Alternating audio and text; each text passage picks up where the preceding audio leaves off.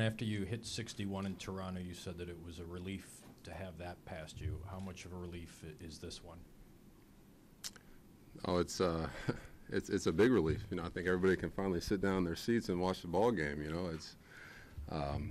It's been a fun ride so far. Getting a chance to do this, with the team we got, the guys surrounding me, the constant support, from my family who's been with me there, through this whole thing is, it's been a great honor, and also, Roger Maris Jr., him and his family, supporting and being along for the ride too, a lot of thanks and congratulations to them too for their constant support through this whole process, because I know it's a tough situation, your dad's legacy, and you want to uphold that, but getting a chance to meet their family, they're wonderful people, and getting a chance to have my name next to someone as great as Roger Maris, Babe Ruth, those guys is incredible. Aaron, were you looking at the schedule at all and knowing that there was only a couple of games left, wondering if you were going to get that number 62?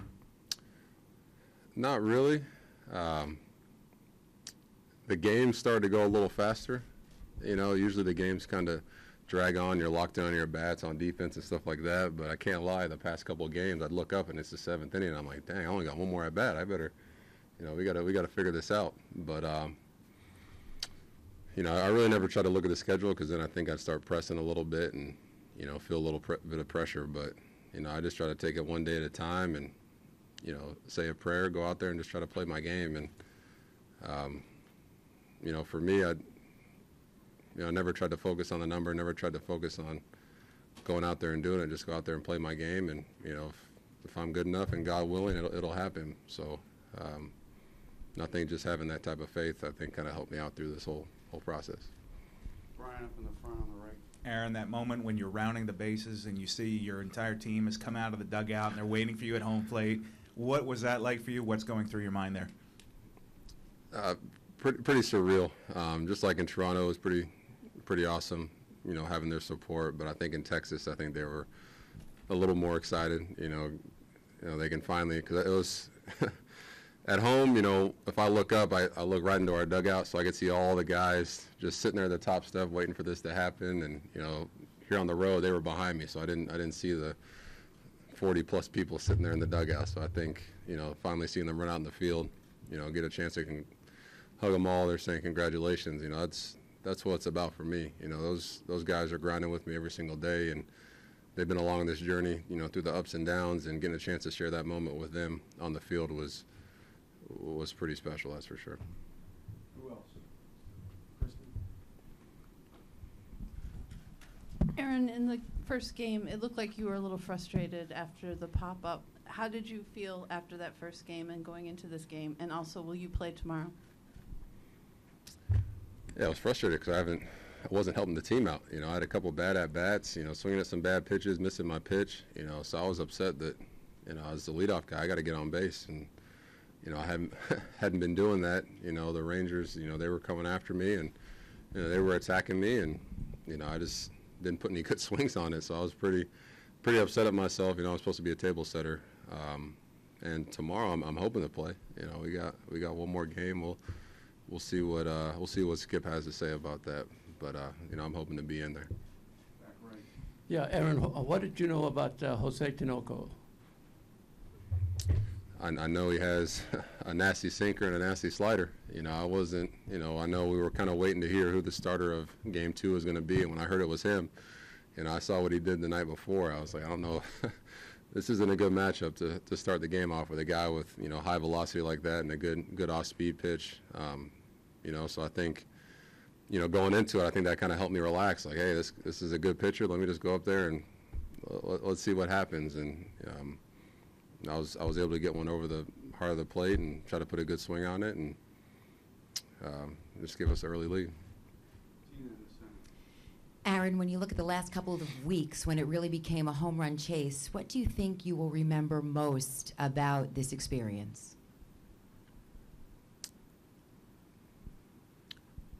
The fans, the fans at home, the fans on the road, you know, the constant support, you know, seeing Yankee Stadium on their feet for every single at bat. You know, they're booing pitchers for throwing balls, you know, which I've never seen before. And, you know, I think I got a base hit the other night and I was getting booed for a single. You know, it's just, you know, little moments like that you look back on and, you know, would have been great to do it at Yankee Stadium in front of our home fans. But I know a lot of, you know, Yankee fans, they travel well, and there's a lot of Yankee fans here tonight, and, you know, getting a chance to share that experience with the fans. And, you know, that's what it's about for me. Right here. Aaron, were you able to get the ball back? Not yet. I don't know where it's at. So, you know, we'll see what happens with that. It'd be great to get it back, but, you know, that's a souvenir for a fan. So, you know, they made a great catch out there, and, you know, they got every right to it. Aaron, at any point during this, did you feel stress, pressure, you know, that you had to get this done?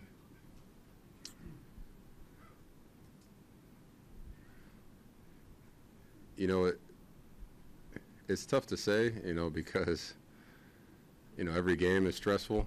You know, I kind of felt bad for my teammates because like I said, like every single at bat, I got teammates, you know, stacked up. They're on top of the step, you know, waiting for me to do this. And, you know, I'd hit a double, or I'd walk, or I'd do something. You know, I kind of felt like I was letting them down, you know. So, and even the fans, all the fans that would packed out Yankee Stadium, the fans that came here these past two games, you know, I felt like I let them down. If I had a 2-for-4 game or a, you know, 1-for-2 game with a couple walks, I felt like I was letting them down. So, you know, I never tried to think about it as pressure. You know, I tried to enjoy every single moment, and, you know, not really think about, you know, hey, they're all on the feet for you to go see you hit a home run. I try to think about, hey, they're here to see an exciting ball game and see something special. So, you know, just having that mindset kind of helped me, you know, stay pretty calm. But,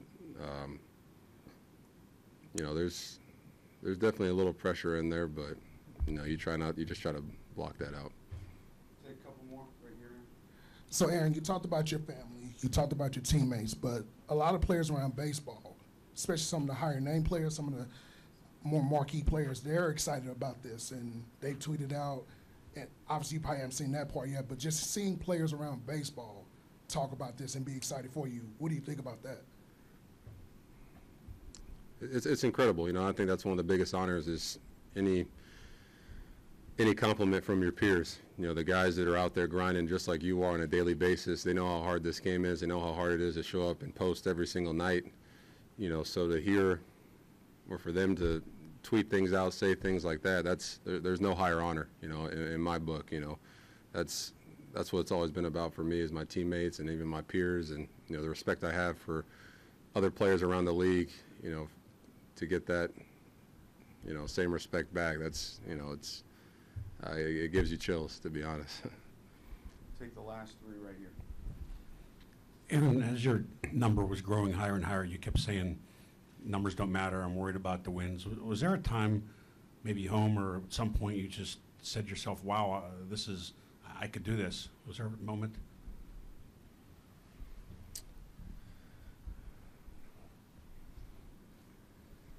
Well, I think going into every year, you know, every season, you write down goals, you have, you know, stuff you want to accomplish, you know, so every year I think I can, you know, go out there and hit 70 homers, or, you know, have the confidence and faith to go out there and try to do something special for the team. But when you're in the process, that's the fun part. You don't think about that. You're so locked in on the daily grind that, you know, the numbers and all that kind of stuff, it's just a wash. For me, I enjoy the daily grind of, you know, working at bat and, you know, getting a base hit to help the team, or driving an RBI, the grind of, you know, having a tough day at the plate where you're 0 for 4 and things aren't going your way, and, you know, hey, guess what, I got to wake up and show up tomorrow because I got a day game here in a couple hours. So that, for me, you know, I just had fun, you know, getting locked in on that process. Right here, Bob. And when you hit the ball left your bat, do you know it was gone for sure, or you wondered if it was going to be high enough? I had a good feeling off the bat. You know, I haven't played too many games here at the new park. I know the old park, the ball flew out of here, so I knew I had a good chance at the old park. But here, you never know. But I had a good feeling off the bat. You know, I just didn't know where it was going to land or what it was going to hit, and, you know, there's a good sense of relief once I saw it land in that fan's glove, and, you know, we're up 1-0, and, you know, now now a chance to see Garrett go out there and break another record. So I had a good feeling off the bat. And when it went out, when you strolled the bases, what were you thinking? What was going through your mind? I was just thinking of my wife, thinking of my family, you know,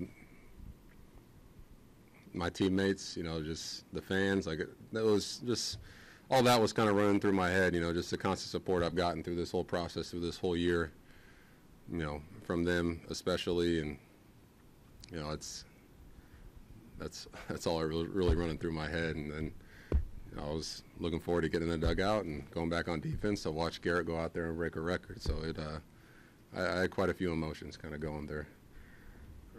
Chris?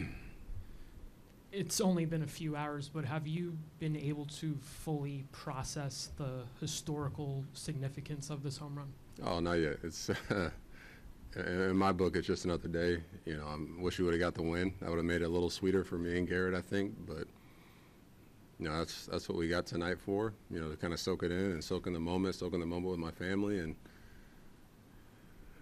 then get ready for the game tomorrow. I think it really won't sink in until, you know, the off season, after the postseason, all that kind of stuff happens, because that's still, you know, our main goal and our main focus. So I think once we get past all that and go out there and do our job, then we can kind of soak it all in. What's up, what's up? My name is Spike Lee, here with my man O'Neal. We're at Madison Square Garden, the world's most famous arena in Nueva York. The New York Knickerbockers are playing the world champion Golden State Warriors. And right now, there goes Steph Curry doing his drill.